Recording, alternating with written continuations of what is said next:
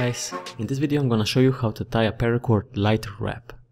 It is a neat way to carry around some paracord, and because we always have a lighter with us when we're working with paracord, it's quite a neat way to take some with you. This is how it looks like, and it's made with about 100 hitches, 10 rows of 10 each. This is going to vary according to the lighter.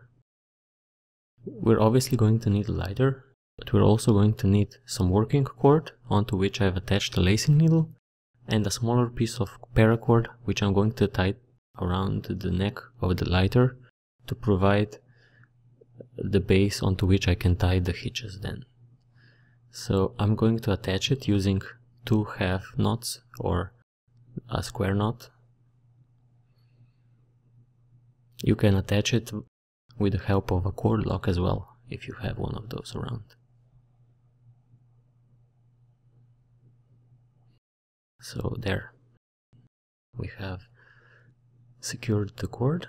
Now we're going to take our working cord with lacing needle and attach the cord onto this neck.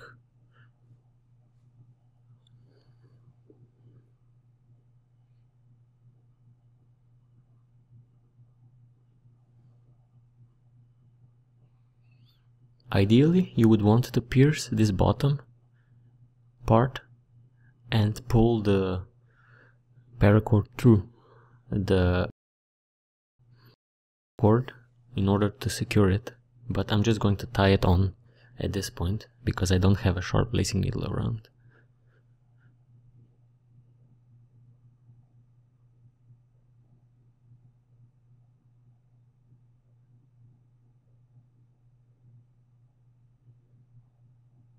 Okay, now that we've attached the cord, we can begin making some hitches.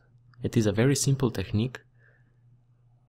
We basically just take our lacing needle, pass it over the top and behind the neck cord, then pull it through, and we got our first hitch.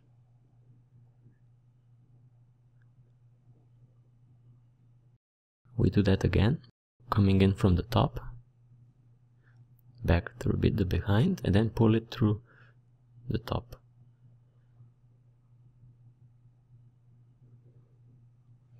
I've usually done around 10 hitches to get around the neck. You can make more if you want a looser wrap. I find 10, 11, 12 to be the best option.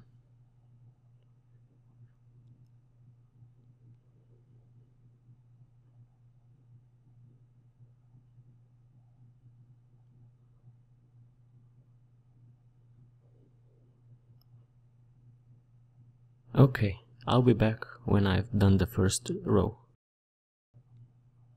Okay, first row is complete, and what we need to do now is start on the second row, which is fairly easy. We just use the previous hitches to attach the next row. So we have the same number of hitches on every row. Just use the previous one and again come from the top and pull the cord through. As you can see, I am using a cord that's a bit short for this wrap. I'm just demonstrating it here. You would want a longer piece of cord for the actual project. And as you can see, I'm just attaching a new row of hitches to the previous ones. Just continue row by row until you reach the bottom of the lighter. I will do that as well.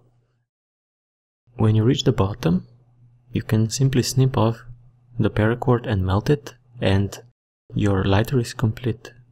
I finished the top using 2 half hitches, but you can use a cord lock or another decorative knot if you so choose. That's it. Enjoy your lighter wrap.